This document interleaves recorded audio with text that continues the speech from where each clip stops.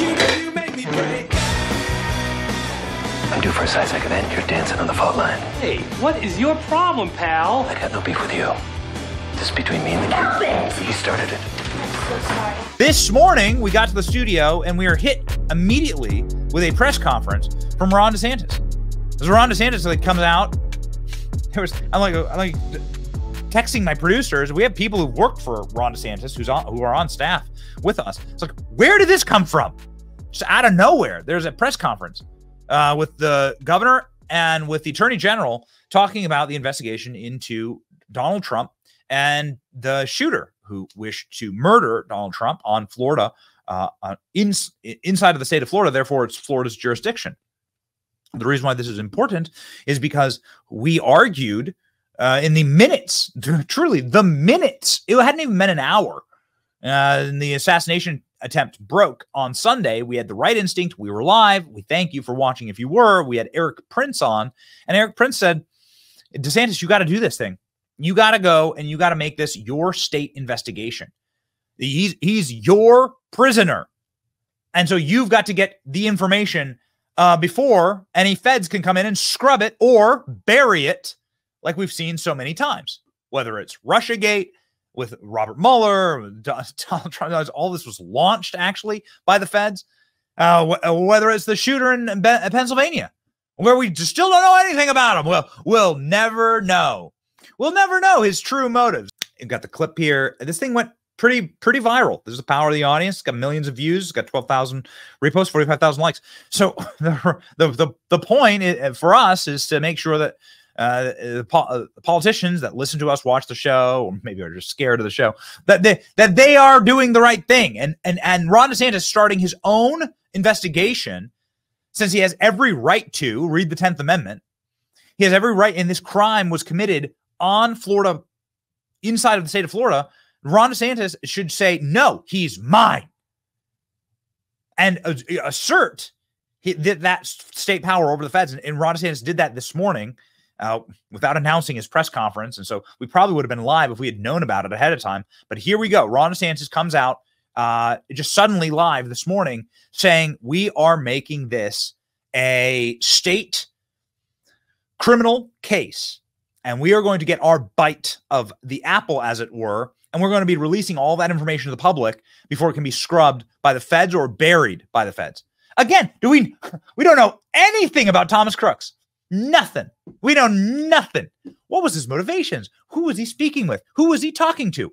All of it has literally been scrubbed by the FBI. You could see the images of them literally power washing the blood off the roof, cremating the body, or allowing the body to be releasing the body for cremation.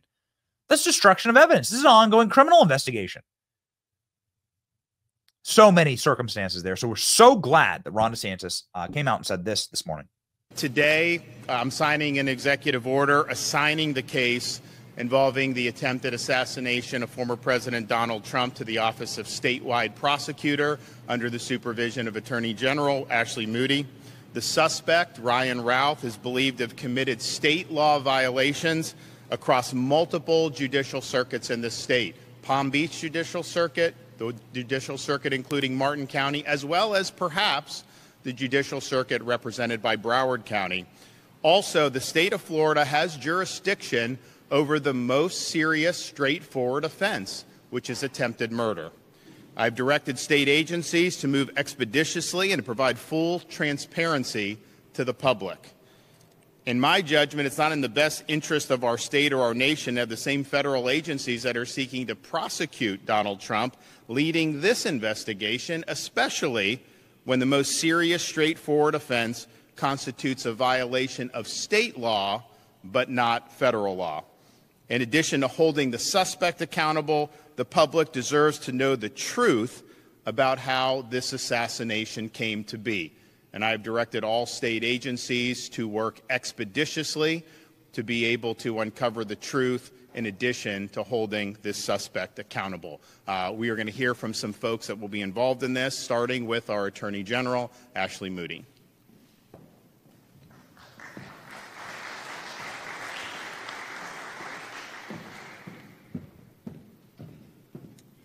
Thank you, Governor. Thank you for all who are joining us today. I'm Ashley Moody. I'm the Attorney General of the great state of Florida. Really proud, as always, to stand with a leader like Governor DeSantis, who always appears to meet the moment, whatever that may be, whatever challenge may be upon us. And he's certainly not one to sit on his hands. And today is another demonstration of that incredible leadership characteristic. You know, I think America right now is, and Florida citizens are very hungry for leadership. This is unprecedented to have this much focus on a presidential nominee with the type of rhetoric and threats coming out of the mouths of so many people. And I will just say, it was really disappointing to hear the president say that President Trump should be put in a bullseye just days before we saw the first assassination attempt, and then weeks later at the DNC say that that threat was still very much alive, and now again, in under 30 days, another assassination attempt. And so what I think people are hungry for is leadership. They don't want somebody to come out and say, Secret Service needs to tell us what they need and Congress should do something about it. It may very well be that more resources need to be dedicated to Secret Service. But leadership is about strategy. It's about implementing a plan. It's about determining where your gaps are, your deficiencies, and filling those in. I mean, look no further than our governor when we were hit by a major catastrophe like Ian, a hurricane, and he didn't say, somebody give them money. And he didn't say, you do this. He built a bridge in 3 days. He got it done. I told him that's what he should have ran on when he ran for re-election. That was it. The motto should have been a bridge in 3 days. And so what we need is the president to acknowledge that these agencies, not just Secret Service, but DHS, in which it is housed, are under his purview. That is what the people elected him to be. Our commander-in-chief and the head of an executive branch which is made up of agencies. And that means when something happens and goes wrong, you are in the details and you are formulating a plan, and it may not always be just about money. It's about leadership. And right now, the American people need to know we're on this. Sometimes states have the ability and the jurisdiction to bring charges and go after maximum penalties that maybe the federal government does not. And that doesn't mean it's a turf war. Somebody asked me about that before. It is very common for state investigators, state prosecutors to work with our federal prosecutors and federal agents on dual tracks with different purposes. And we may have different charges here, and that's why with Governor DeSantis' leadership, I am proud that Florida Department of Law Enforcement and the Florida Highway Patrol will be looking into and investigating what happened when something went terribly wrong, when someone was allowed to remain on the periphery of a golf course in a tree line for 12 hours and get within 500 feet of the President of the United States. We also need trust and transparency. And that's why I'm very proud of the state of Florida for stepping up and this governor for stepping up and delivering that to Floridians and the American people. It is awkward, to say the least, to have a prosecutorial agency and an investigatory agency that is bringing charges and seeking to put the victim away for life, being the same agency and prosecutors that are going after the would-be assassin. And so we're happy to make sure that the American people and Floridians feel confident that we're protecting one of our own, that we're investigating this to leave no stone unturned, and that is to protect the life of the once and potentially future President of the United States, Donald Trump. So thank you, Governor DeSantis, for trusting us and our agencies with this important work.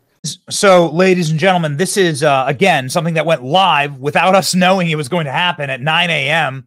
Again, we communicate with Governor DeSantis' team with regularity, and we didn't know this. So they just went live this morning, and it was wonderful to hear this. I had to tell you, man, this is a law and order state, dude. We live here. It's the reason why I moved my family here from the hellscape that was Washington, D.C. You know, you moved to D.C. for 10 years, you work in journalism. I worked for Andrew Breitbart, worked for a lot of wonderful, journalistic organizations, Glenn Beck, The Blaze. I was working, you got to live in D.C., but eventually you just break and you're like, I need to have law and order.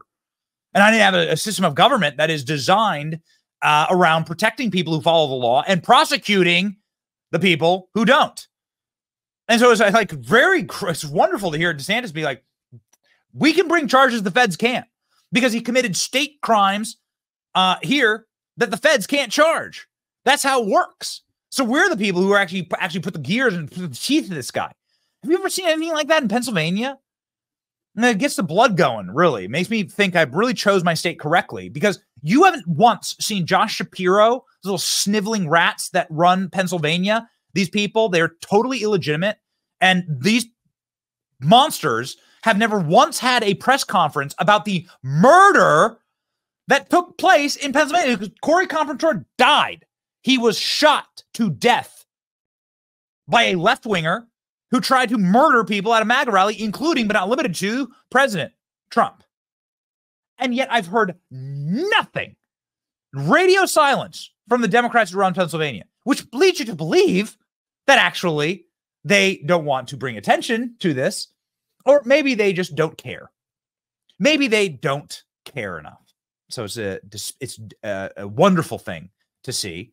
And also Ashley Moody there, who's our neighbor here in Tampa. Ashley Moody is the Attorney General of the state of Florida, making a very clear and very good point. They're trying to put Trump in jail.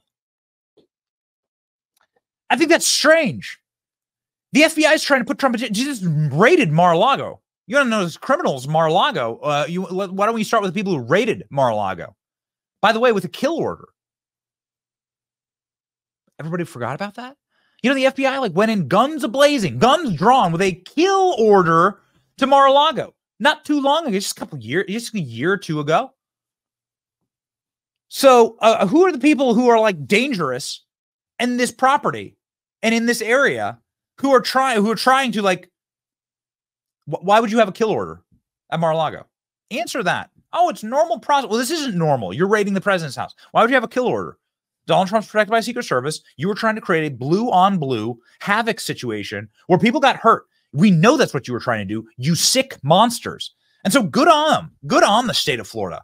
Being like, no, F you. You're trying to put Trump in jail. You were the ones trying to raid his house with guns drawn, trying to create a dangerous situation for him and his family. You raided Barron Trump's room, Melania Trump's boudoir, rummaged through Melania Trump's unmentionables, and then staged photos and planted evidence. So no, we don't trust you to do a thorough investigation. The FBI agent in charge, his name's Jeffrey Veltri, the guy in charge had to go through and delete all of his anti-Trump posts. This guy was a seething anti-Trump. This is a vicious anti-Trump hater. He was forced by Christopher Wray to go delete all of his posts. I still kept his job. And now he's the guy in charge of, he's the guy in charge of finding the truth. Oh, okay. Secret Service Director Ronald Rowe yesterday was patting himself on the back, bragging about himself. Director Lunkhead, we call him, patting himself on the back. It was a great job he did. The shooter camped out for 12 hours. He was known to the FBI. The FBI got a tip in 2019 that the shooter was a felon. He is, and had firearms. He did.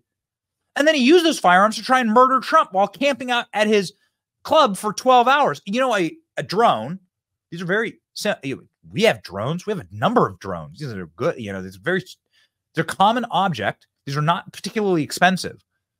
And you could just fly a drone there with infrared and you could see anybody hiding in the bushes. You are aware of that, right? No matter how camouflaged you are, you're not going to camouflage the fact that you're a human being and you're warm-blooded, okay? Unless it was Hillary Clinton hiding in the weeds, then it would be lizard person. My God, who is this? What's this cold body? Is it cold-blooded lizard? We don't know. It's a huge iguana. We've never seen anything this big. Oh my God, it's running for president again, hopefully. So there you go. We were like, God, nobody should be proud of themselves in this situation. I'm very proud of the state of Florida taking this over. Okay, so Ron DeSantis took some questions from the press. Why is this necessary? You can imagine what the questions. This is Ron DeSantis. This is peak Ron DeSantis. This is where he's at his best, explaining to smooth brains in the media how they are corrupt emissaries and bootlickers, and that this stuff doesn't fly in the state of Florida. Go.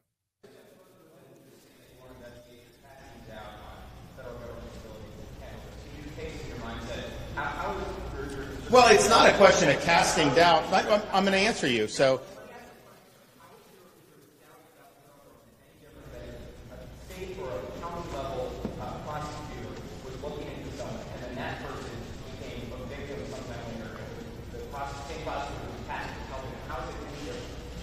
well, a couple reasons. One, the federal government does not have jurisdiction to bring an attempted murder charge. If you look at the federal statute, it applies to current federal officials.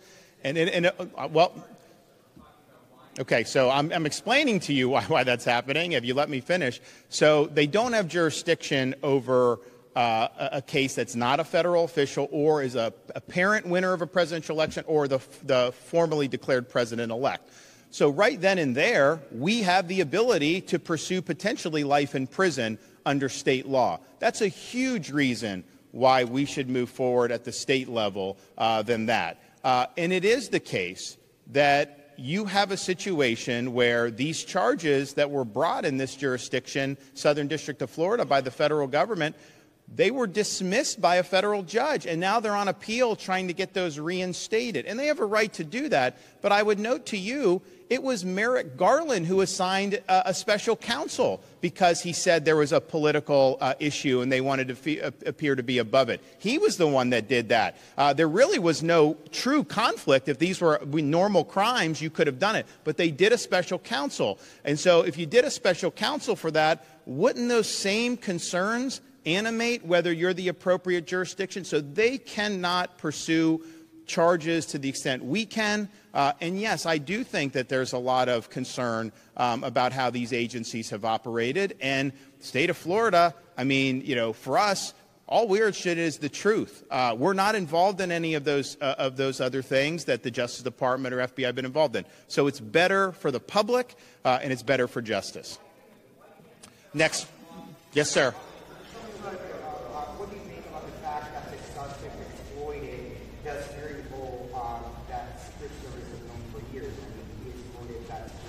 Well, that's what the investigation, I think, will show.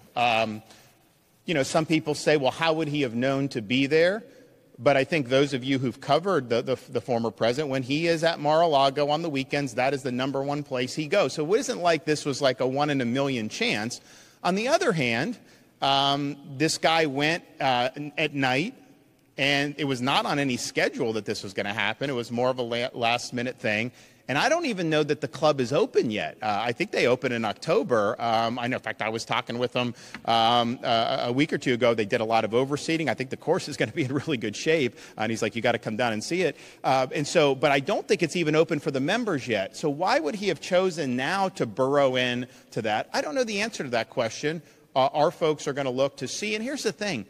I'm not interested in trying to blame this person or that person. It's okay. Let's just get the facts. Let's put it out for the public. Let's figure out this guy, you look at his rap sheet, you look at the things he's been involved in. This guy had red flags. I know he's been looked at by federal law enforcement. How the heck did it end up where he's in West Palm Beach in those bushes? And that's apart from the prosecution. People deserve the truth about that. They need to know his associations. They need to know his motivations, his ideology. And our guys are doing it. In fact, as soon as this happened, when I said investigate, I said save the social media, because what they do, Facebook will take it down and try to hide it. FDLE saved all the social media, and they've been doing that type of research. So I think it's I think it needs to be done. But that's I have no preconceived notions on this. They're going to do it, but they're going to do a thorough job, and I think produce answers that people have confidence in. Yes. Have you spoken to the former president since this incident? I have. So he was in good spirits. He did remark that, on that sixth hole, I think he was in pretty good shape for a potential birdie. And if you know the former president, that matters a lot to him when you're talking about this. And I told him a couple weeks ago, I said the number one thing I got from the Biden debate was people said, you were very reserved, except when Biden claimed he had a 6 handicap. Then you just wouldn't accept that because you knew it wasn't true, and it isn't true. So he was in good spirits, but he was a complimentary of the state of Florida taking the lead. He thought that was totally appropriate, and he encouraged us to continue doing what we're doing. So, yeah, clearly we have an interest in doing this apart from anything else, but it was great that he sees the need for what we're doing and that we're going to move forward. Just a reminder that Ron DeSantis was a JAG lawyer and worked for the Navy and knows in and out. I believe he went to Yale. Is this correct? Make sure that I'm right on that. Don't F around. Like, F around and find out on these legal issues. Yeah, okay, so he did. So F around and find out on these legal issues. DeSantis is very, very, very rock solid on this, and the feds can't charge attempted murder here. And also the breakdown of, you're appointing special prosecutors against this guy in order to politically persecute him in our state. And now there's a crime in our state where he was nearly murdered. So you're attempting a political assassination of Trump, and now there's a physical assassination of Trump, and we're not going to let you get away with it. I love that DeSantis and his team was smart enough to say, capture all of his social media. And so he directed the law enforcement agencies here in Florida, who are all aligned. They're part of the press conference. This press conference was over an hour, so we're not going to play all of it. They were the agencies that are involved in law enforcement and cyber here in the state of Florida that has a very sophisticated, there's a lot of people moving here. There's a lot of wealth, a lot of energy moving here. There's a reason why the world's billionaires are moving to Florida. There's a lot of security, safety, and a sophisticated law enforcement apparatus run here by the state that gives people a lot of confidence to move their treasure into the state. And DeSantis says, we saved his social media. We have everything. You can't effing lie about this guy. You're not going to be allowed to go walk into Congress and say Thomas Crooks was a Republican. This is what they did. And they walked in and said Thomas Crooks was a Republican shooting Trump. We may never know. Well, DeSantis just throwing down the gauntlet, saying we saved it all. Before they go and delete it, we saved it all. So they have it. So it's all been it's great. Our team also has quite a bit. And sure enough, they did delete it. Boom, like that, as soon as it became public. It's amazing what you learn about this guy. You learn he's a Democrat donor. He voted in Democrat elections, that he lived in Hawaii, yet he voted in North Carolina. He's a felon. How's he even voting? How's he buying firearms? Where's he getting the gun? The gun had an obliterated serial number. The FBI was supposed to investigate this guy for being a felon and owning a firearm. If he was a felon and he did own a firearm and tried to kill Trump with that firearm, and the FBI said, it's too hard, we can't do it. Better go knock on the doors of Catholic churches more. Better go arrest more grannies for protesting abortion. I am so glad that the state is doing this. Ron DeSantis had one more spectacular point during a Q&A. You got to hear it, about what the federal government is doing in persecuting and prosecuting Trump and why it's so important to have an independent investigation go.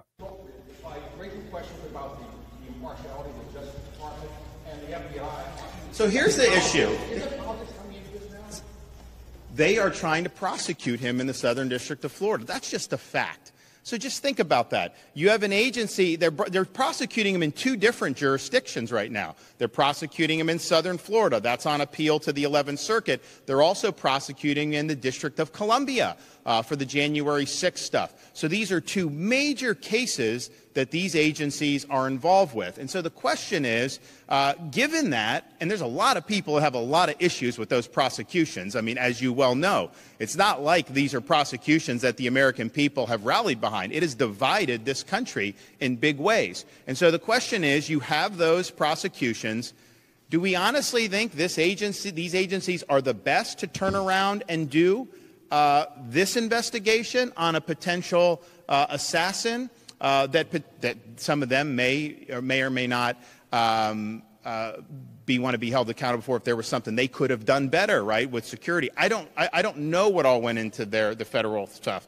But, man, don't you want a clean slate? Don't you want to have investigative agencies that are just going to pursue this without any other agenda creeping in, without there being any cause for concern about any impartiality? And, oh, by the way, that can bring the most serious, readily provable offense under state law, not under federal law. So this is the right thing to do for justice. And I think justice means holding the perpetrator accountable to the full extent of the law, but justice also means making sure we get the unvarnished truth. We haven't gotten the unvarnished truth about Butler, Pennsylvania. That's just a fact. We never got really any truth about Las Vegas when that happened. And so I think people are used to kind of the federal agencies taking control of things and then no answers happening.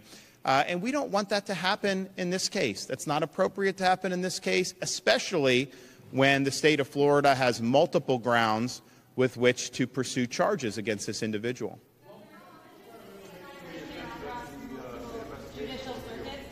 What kind of information do you believe that the state investigation will reveal that the federal investigation may not? I think what will reveal, I think, is the important thing. What the state does is going to be made public. I mean, if you guys know who are from Florida, you can FOIA a lot of the stuff that's done in these investigations under Florida sunshine laws, and then they have a charge to be very frank and exercise candor with the public. I want the information to get out. I do not want any of the information kept under wraps. We're not a party to anything that happened in terms of the state of Florida government. I mean, we have been asked to help in the past on security, and we're always willing to do that. But that wasn't our primary. We were not responsible for it that day. We've not been responsible for any of the prosecutions that have been brought against the former president. So we're in a great situation to be able to look at this with clear eyes, get answers, and then deliver those answers to the public. I don't think anyone can honestly claim that the federal government has been forthright and transparent about its past investigations. That's just the reality. That's just how these guys operate. Apart from any type of political bias, that's how it's been really for many, many years. That's not how it's going to be here. And so we'll cooperate with all agency or all levels of government, because I think that some of those gun charges may be appropriate to bring, but not to the exclusion of bringing a charge for something like attempted murder. Wow. I am blown away. I was screaming. We mute my mic for these exact reasons. I screamed in the studio. I just screamed. I can't believe he brought up Vegas. DeSantis just brought up Las Vegas, the largest mass shooting in American history, and we know nothing. Nothing.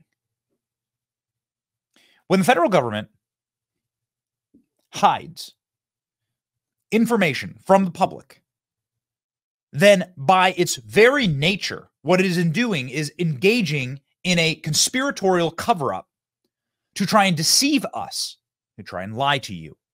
There's so many questions about Vegas. We do not have enough time to get into it. There's so many strange occurrences that happen around that Vegas shooting, and people deserve justice. They deserve to know. There are dozens of people who died there. I don't know the exact number.